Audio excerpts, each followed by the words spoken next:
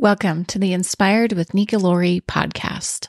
There's a massive skincare industry, but so often we see that they're all chemical based products, right? They're these topical things that we're putting on our skin. You hear about retinol and, all the different things that people are using for acne and all these, potentially hazardous products.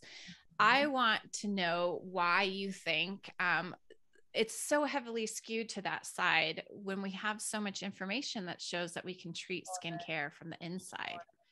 Well, to just put it blatantly, there's a lot of money in going to the dermatologist and getting something topical.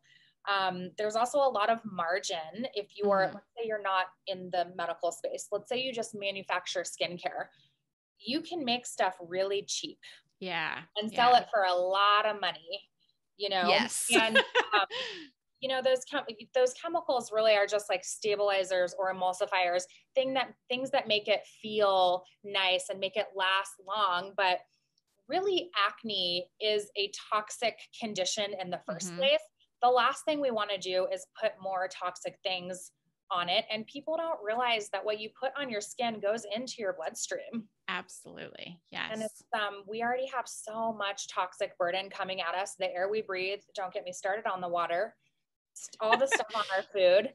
It's hard out there already. We don't need to also contribute by putting that stuff on our skin. So that's a really important thing to not do.